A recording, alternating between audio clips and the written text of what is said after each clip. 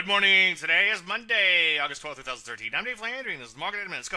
Well, Peach tried to rally on Thursday, but came right back in on Friday. As you can see, they really haven't gone anywhere in quite a while. Let's take a look at NASDAQ. It too came in a little bit, but it too, as you can see, getting a little sideways in here, both shorter term and not so shorter term. Ditto for the Rusty. As you can see, it's pretty much stuck in a sideways range. A lot of areas like the transport's turning back down in here. This is a little bit concerning, but I wouldn't get too excited about that just yet. Some areas, though, waking up, such as metals and mining. But even if you dig within this sector, you'll see that a lot of issues are mixed. Some are hitting new lows, while some are beginning to turn the corner. So I think we're in a stock pickers market, so be very careful in here. Make sure you really like a setup, especially with the market going sideways like it is. Any questions, as usual, Dave at DaveLandry.com. I'm Dave Landry, and you started Market Minute.